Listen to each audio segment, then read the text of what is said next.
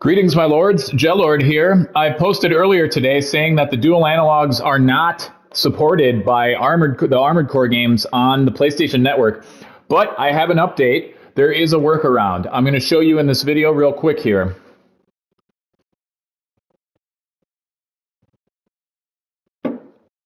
All right, we're just going to go in. I already have a game started. I'm going to load up my shit here.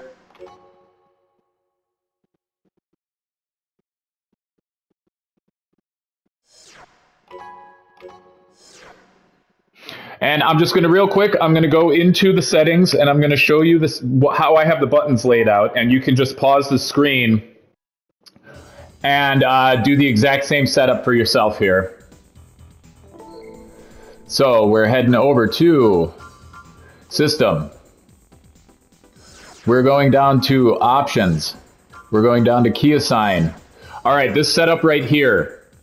Copy this exactly. So pause the video, do the exact same button layout that I'm showing you right here. After you've done this, hit your options button, or basically your start button, to go into the rewind mode. Turns out there's some settings in here.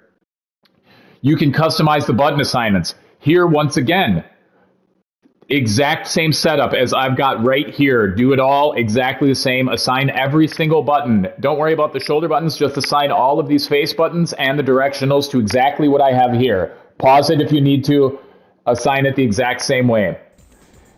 Now, the only difference is going to be your right analog stick pressing down is going to be to select things, and pressing right is going to be to cancel things, because that's going to work as your X and circle, so you're select and cancel. That's the only weird thing about it, is down and right are going to be select and cancel. So we're going to the garage. We're down on the right analog stick to select again. We're going to go into AC test, down, launch. Yep. And now you'll notice with this setup, once you get into a battle, test mode engaged. Your left stick will allow you to move forward and strafe left and right, while your right stick will let you look around. At the same time, you'll be able to use the R2 button to fire, the L2 button to boost and jump, and then you're going to be able to use the R1 to attack with your laser blade, and then you can hit the L1 to switch to your other weapon.